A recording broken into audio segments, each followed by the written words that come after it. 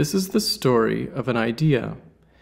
The idea of confining a plasma with a temperature over 100 million degrees, 5 times hotter than the core of the Sun, in a magnetic cage produced entirely by a system of current-carrying coils outside the plasma. We call this plasma cage a stellarator. The stellarator must have the form of a donut, referred to by physicists as a torus. Particles which find themselves within the cage must follow its magnetic field lines to a first approximation, and if the field lines are bent so as to form closed surfaces in space, then escape becomes impossible, and particles can only repeatedly circle the torus. Shaping of the magnetic surfaces plays a key role in determining the properties of the stellarator, allowing simultaneous improvement of plasma confinement and stability. Determining the ideal shape is far from simple, however, and only became possible at the end of the 1980s using a computer-aided optimization process.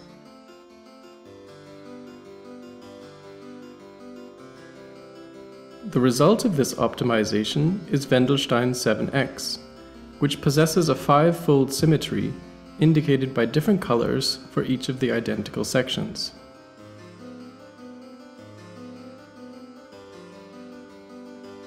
Only the outermost magnetic surface is visible at the moment, but there are countless additional surfaces within. If we cut through the torus, we see the puncture points of representative field lines, which form some of these surfaces. It is important to note that each surface is well separated from its neighbors, making the concentric structure of the magnetic cage apparent. Only in this manner is it possible to contain the enormous thermal energy of the plasma for a sufficient length of time.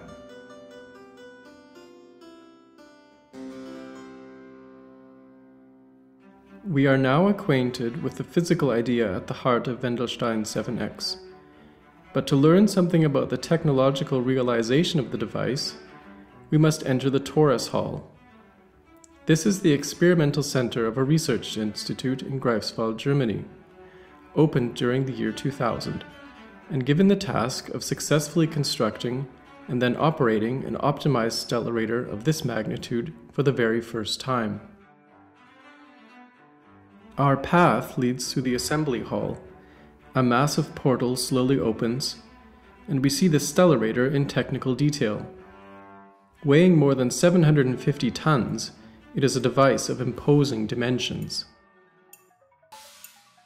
Measuring more than 15 meters in diameter and reaching a height of 5 meters, fully surrounded by its many-faceted support systems, it is difficult to recognize individual features even from a bird's-eye view.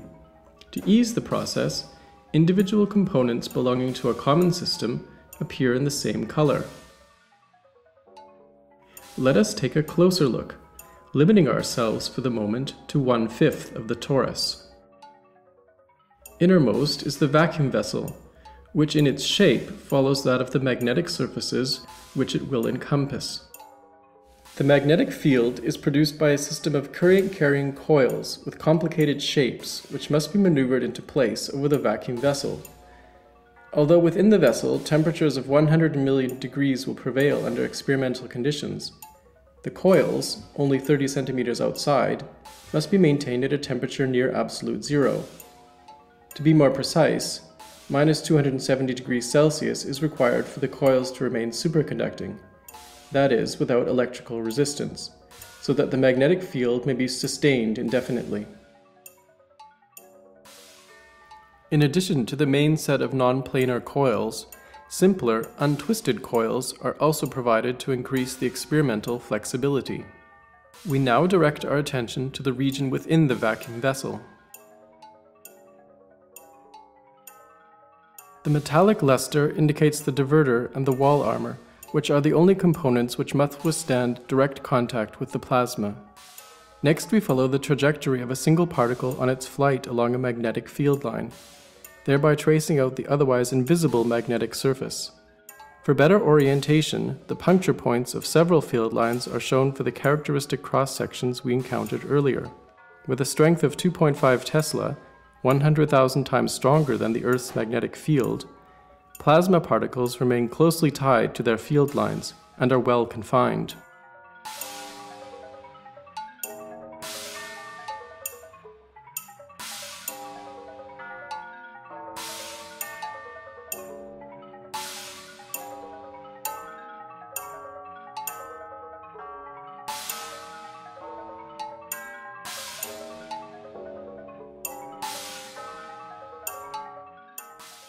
In the course of our journey, we have already noticed numerous openings in the vacuum vessel. These are necessary for the creation and heating of the plasma, for access to internal components, and for diagnostic purposes.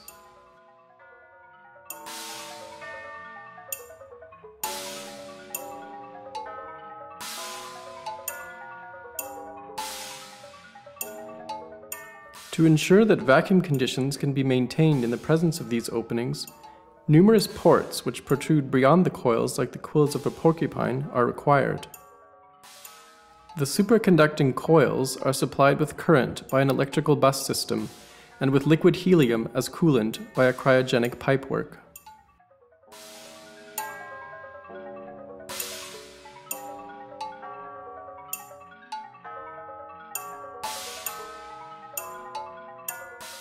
In our animation, the assembly depicted here seems to float in space, when in fact, its actual weight is now approaching 100 tons. To bear this dead weight, and to withstand the enormous forces which the current-carrying coils would otherwise exert on the system, requires a sturdy support structure, which will ultimately take the form of a central ring. All components now disappear beneath layers of thermal insulation used to ensure the coil system remains at the frigid temperatures necessary for superconductors, and the entire construction is then enclosed within the so-called cryostat. Now the complicated structures hidden within can only be guessed at.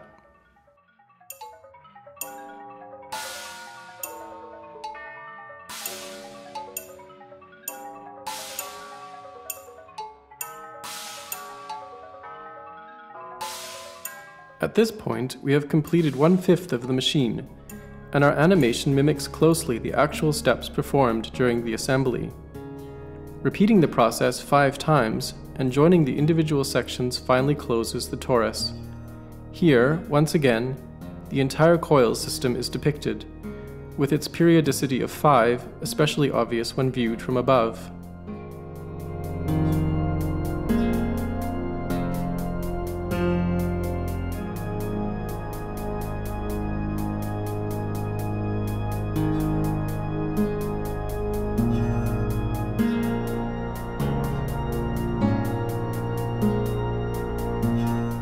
Enclosed in its outer vessel, the stellarator now bears some resemblance to a fictional spacecraft.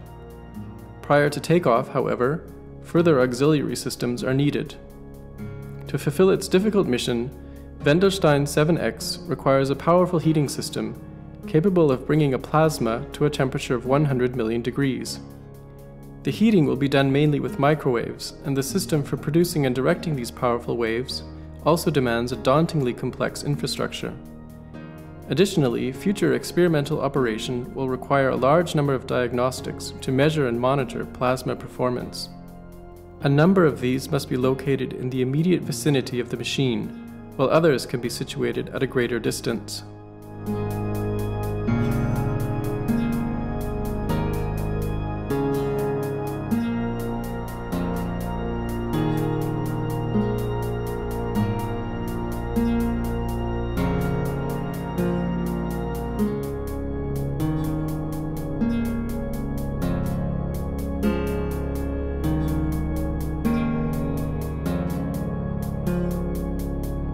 Thus, the technical realization of a large optimized stellarator is far more complex than one would have expected, given the apparent simplicity of the original idea.